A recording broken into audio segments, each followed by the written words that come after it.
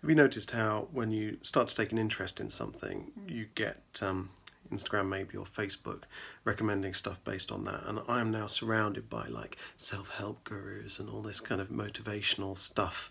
It just keeps popping up in my various timelines and stuff. And you know, some of it I like, some of it I don't like.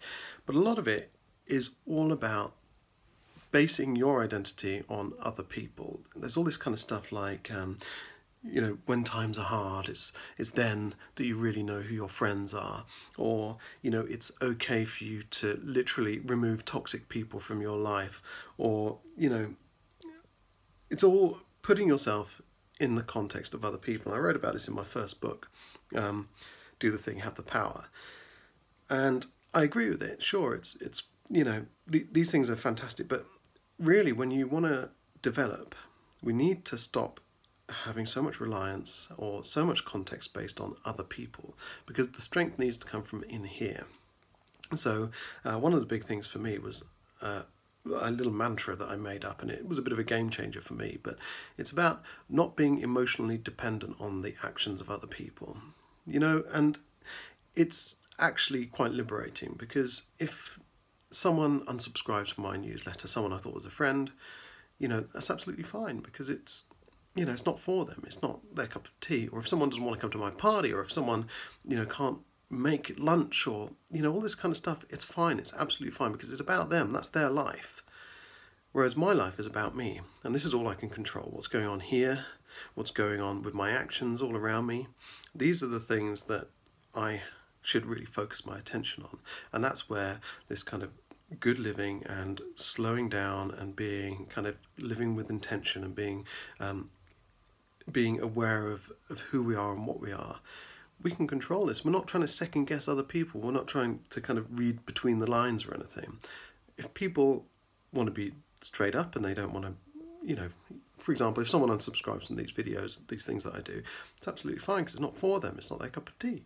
It's absolutely brilliant, but we've got to stop basing our well-being on the actions of other people. It's not about them at all. You know, if people get sick of hearing you complaining all the time, then that's absolutely fine, because, you know, it might not be fun to be around, for example.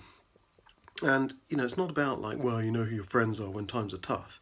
It's about understanding that everyone else has got their own shit going on. You know, that everyone's busy, everyone has got their hands full, everyone is trying to like make the most of this life. And sometimes it can be tough. You know that, they know that.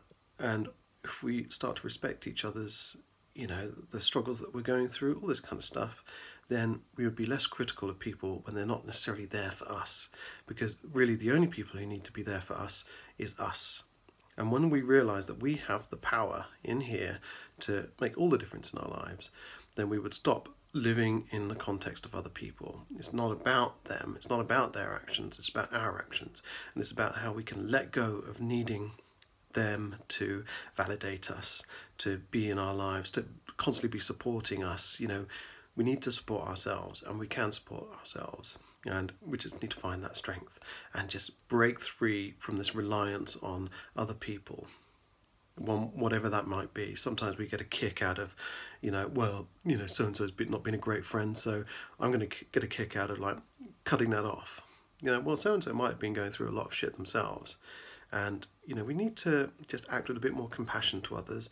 Whatever they want to do, let them do that. But we can stay in our own lane, we can focus on our own well-being and our own happiness and our own sense of worth. We don't need the world around us to give that to us.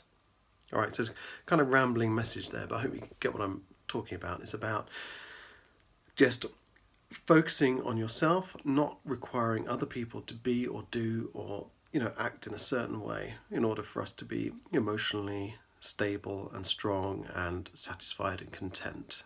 You know, your emotional well-being should not be based on the actions of other people. All right, cheers for that.